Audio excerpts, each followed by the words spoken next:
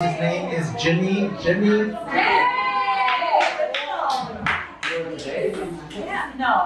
Welcome, welcome. Tell us who you are, where we can follow you.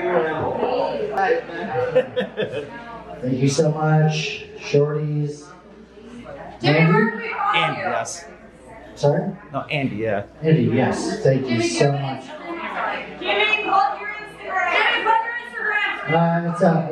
It's oldspideylegs. Oldspideylegs? Yeah, sure.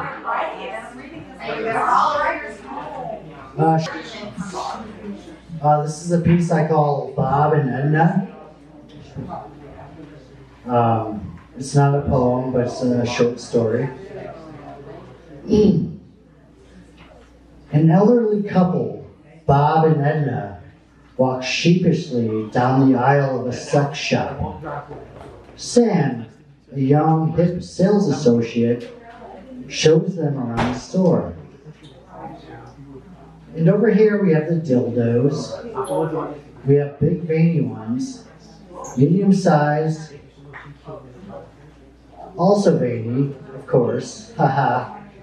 Under those are the pocket pussies. Fleshlights, etc. That's right. And next to that, you have your standard butt plugs, Sam explains. Edna clutches Bob's arm, confused and scared. Oh dear, she mouths to herself. Bob listens, mouth agape. The couple in their late 80s cannot believe what they're seeing and hearing. Next to the butt plugs, we have those rubber fists, you know, for anal fisting and all that fun stuff. Sam continues as he guides the timid couple to the next aisle. Here are your whips, chains, chokers, leashes, nipple clamps, yada yada. All that BDMS kink merchandise. As Sam talks, Edna looks as if she might faint. Sam goes on. Oh, I can show you the basement too. That's where we keep the piss tubs. Oh shit. Bob's face turns from a look of confusion to irritation. He finally speaks up. Now wait just a goddamn second. Did you say there's a basement in this place?